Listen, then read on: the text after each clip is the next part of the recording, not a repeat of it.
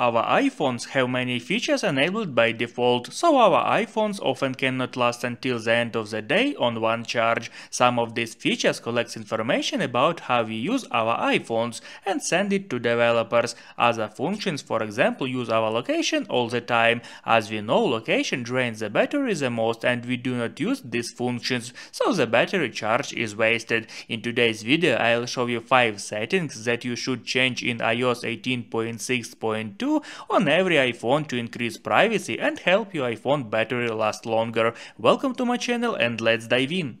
On your iPhone, head to main settings. After that, scroll down to privacy and security and tap on that. Then select location services.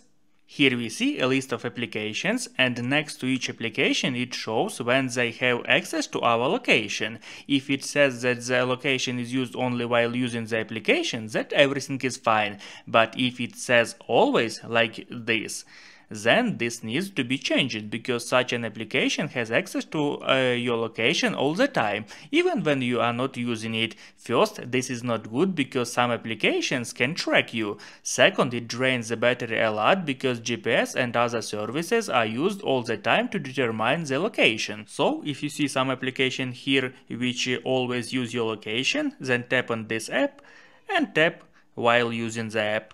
Also, if you select some application here, for example Facebook, you will see feature precise location. It uses more battery and for many apps it is turned on by default, but most apps do not really need it. For example, apps like Uber, Maps and Weather need your exact location.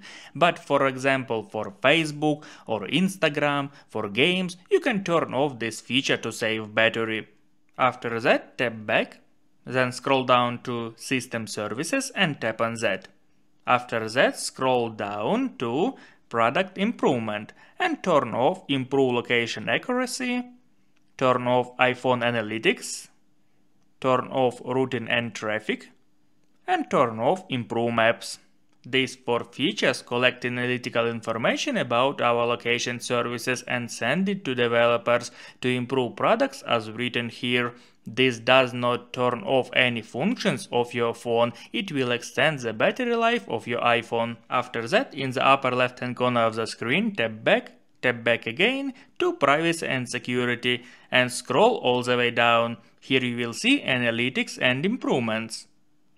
And you can turn off all analytics here, because these features also collect information about how we use the phone and send it to developers. To find the last setting which I want to show you in this video, head to main settings on your phone, then select battery.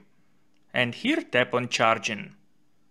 Here you can find charge limit, set it on 95%. Thanks to this, the iPhone battery will stay in good condition for as long as possible, because instead of charging to 100%, it will charge to 95%.